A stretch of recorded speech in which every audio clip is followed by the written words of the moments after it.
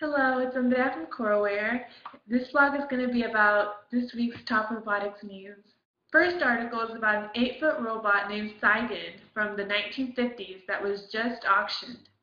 Before the electronics were removed from the robot, it was able to crush cans, dance, and even babysit. The winning bid came from a United Kingdom buyer who paid £17,500, which is roughly $28,000. The second article is the results of a study that used dogs to help design social robots.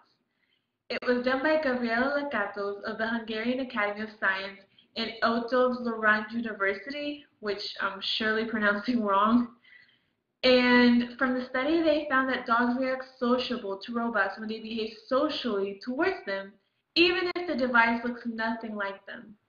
This gives insight on how to design the behavior and sociability of interactive robots. The next article is about robots and our human jobs.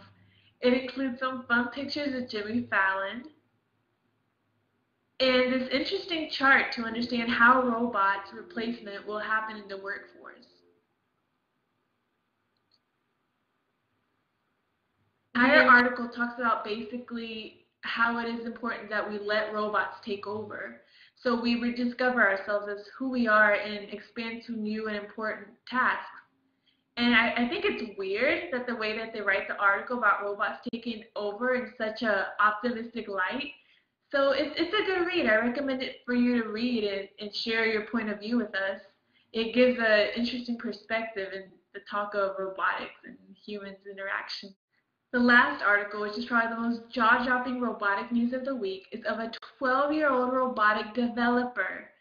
His name is Rohan Agarwal. He claims to be self-taught.